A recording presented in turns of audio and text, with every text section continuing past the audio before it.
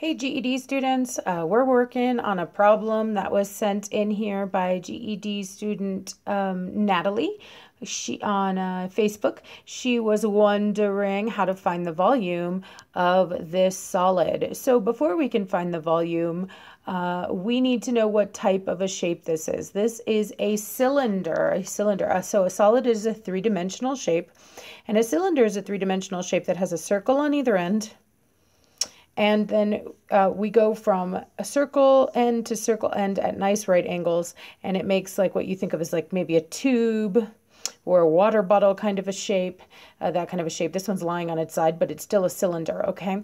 So we do not need to have memorized the steps to finding the volume of a cylinder because that is on your GED formula sheet. So if you take a look at your GED formula sheet, under the volume and surface area section, you'll see the volume of a cylinder formula. So look up cylinder, and you want the formula that starts with V for volume, and then you put V equals pi r squared h. V equals, I'm just copying it down from the formula sheet. I do not have this memorized.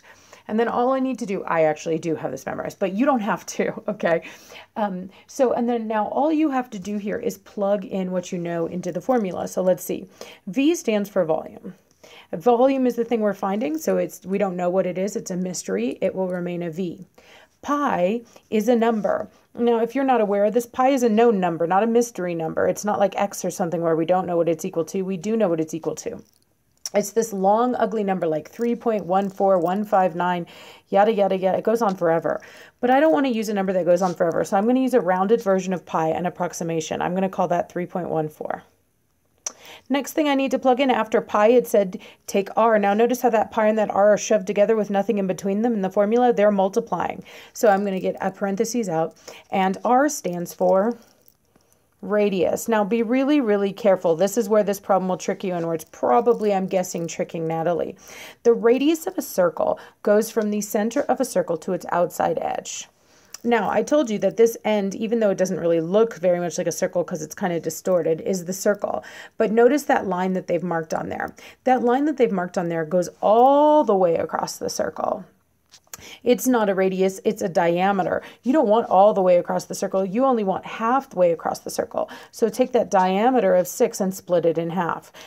Half of 6 is 3, or 6 divided by 2 is 3. So the radius here is 3. Plug that in. And that's supposed to be squared. The radius was supposed to be squared, so I put a little square symbol on there. Then the next thing I see is an H for height, again shoved up, so I'm going to be putting this in parentheses. And I know it doesn't look like a height because this cylinder is on the ground, but be careful. It doesn't have to do with which way the cylinder is lying. What's the height?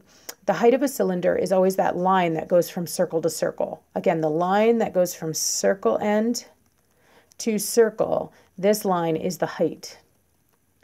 So my H is going to be 5. Great. Now let's plug this entire expression, because we're too lazy to do this by hand, into our TI. And here we go. I get 3.14 times, I open up a parentheses to put times, I put in the 3, I close the parentheses, and then I need the square. On the TI calculator, your square you get by pressing the x squared button. So I'll hit x squared, open up another parentheses, and type 5. And then I get 141.3. Now the directions that Natalie gave me, I didn't copy them all down, but they did ask me to round it to the nearest whole unit. So I'm going to round right here at the decimal place. So I'm going to call that about 141, in this case, inches cubed. But I think Natalie's example didn't even have inches in it. So Natalie, you would just put 41 cubic units. 141, sorry. So that is the correct answer here, 141 cubic inches. If you have any questions about this or any other GED math concept, be sure to drop it in the comments and I'll do my best to answer it.